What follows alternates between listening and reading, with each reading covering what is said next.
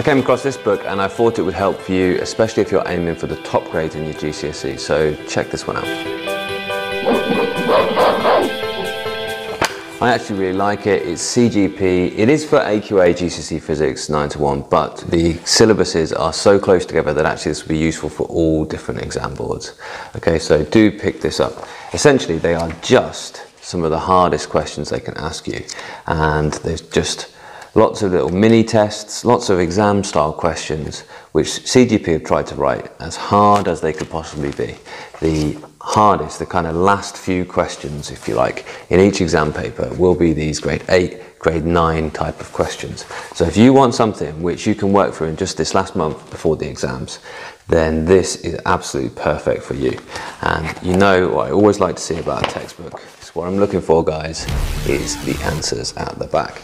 And luckily these are actually written almost like they are mark schemes as well, so they explain how to pick up the different marks. This is a really good resource if you're aiming for one of those top grades.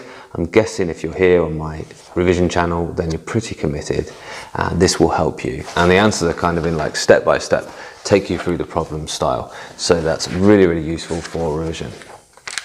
So that's grade 8 to 9 targeted exam practice workbook, and there's a link for that down below in the description. That will just take you straight to Amazon and you can buy that. I think that's a really good resource. This one is for AQA. I imagine they'll be bringing out in the future ones to the different exam boards, but even if they don't, this will still be a very, very useful book for you because the different syllabuses are very close together, and practicing AQA questions will be useful for practicing the hardest questions in OCR, EdXL, EDUCAS, etc.